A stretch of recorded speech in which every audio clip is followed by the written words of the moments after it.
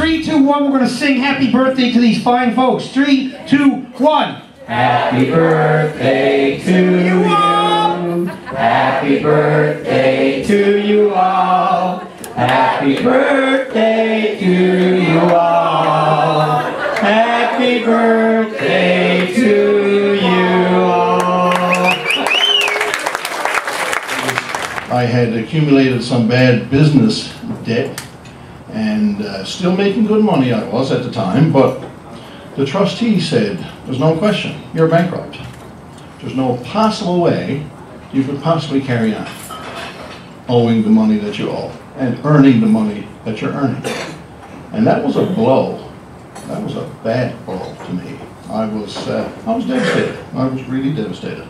Because I was, I was successful, I thought. I was selling lots of houses. I was having fun in my career, but it was just not enough to handle some large debt that I incurred. And I go do our first grocery run, and I'm at the till and I pay the cashier. She gives me my change and I say, thank you. And she says, oh, you're welcome, my love. That stunned me. My love? Truly, that literally stopped me in my tracks. My love. This cashier at Sobeys is calling me my love. So I go home to Kim and I said, this is what happened at Sobeys. And he said, well, Tina, we talk like that here, you know? That's the way we talk here. I get this letter in the mail, and it's all scratchy with no postal code. It's from somewhere in North Vancouver, no name. I'm opening up the mail, and of course all the mail is coming, and the girls are there, my staff.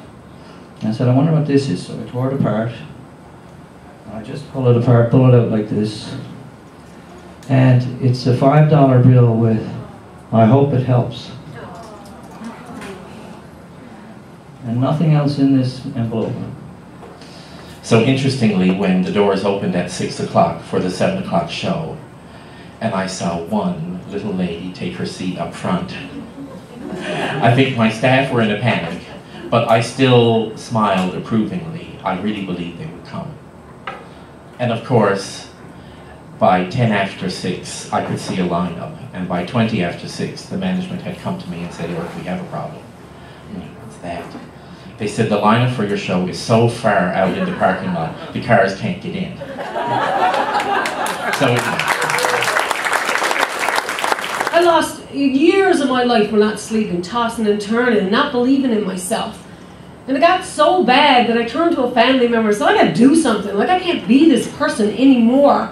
I can't live this life. I can't be false to my friends. I lost so many good friends. My dear friend Brock Ballard, like, things that I'd done I was so sorry for, and still am to this day. Because I wasn't me. I wasn't. I was somebody else. I was living somebody else's life, and I was letting somebody else control my life. Keep it in mind, we're always looking for stories. Absolutely. So before you leave, pay your bill.